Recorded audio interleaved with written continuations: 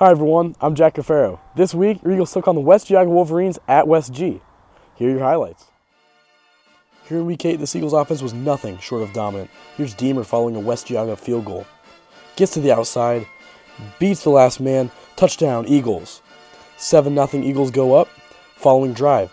Young keeps it himself, gets around the corner, 14-3, Eagles up. Here's Wilson, right up the gut. Gets down to about the 1-yard line. That's good for a 25-yard run. Wilson would punch it in on the next play. Here's Smith, the holder. Senses the defender coming, keeps it himself, turns the corner, dives for the pylon. 2-point is good. 22-3 Eagles lead. Here's Keenan dropping back for the Wolverines. That's Pete with the strip sack. Gets the Eagles the ball back, prevents the Wolverines from scoring before the half. Third quarter now. Hand to Smith around the right end. Finds a ton of room, cuts to his left up the middle. He's going to be dragged down around the 3-yard line.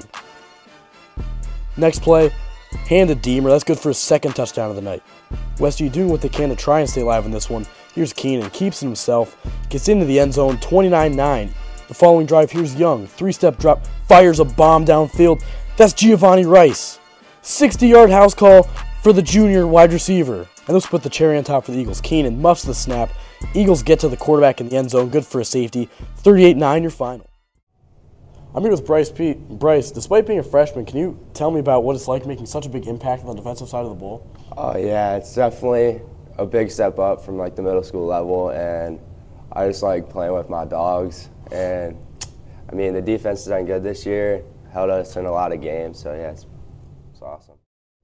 I'm here with junior tight end and linebacker Logan Queen. Logan, what's it like punching your ticket to the playoffs? You know, Geneva hasn't had many opportunities to go to the playoffs in the last I don't know how many years, but feels good after punching our ticket after, what was it, week 8?